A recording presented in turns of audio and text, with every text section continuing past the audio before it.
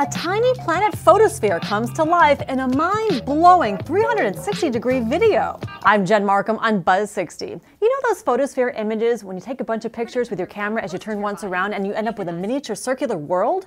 Well, German photojournalist Jonas Ginter decided to use the same principle, except with video, mounting 6 GoPro cameras with fisheye lenses on a camera ball mount he created with a 3D printer, and weaving the 6 videos together to create an amazing video of himself riding his bike through the neighborhood, driving down the road, and watching the clouds roll by, all in an astonishing, distorted landscape. Ginter said it took more than 2 years to bring his idea to life, after previous attempts using turntables and mirrors didn't provide the results he wanted.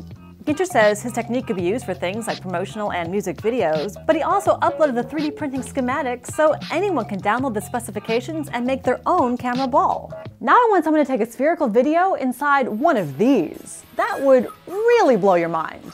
Buzz60. Now you know, pass it on.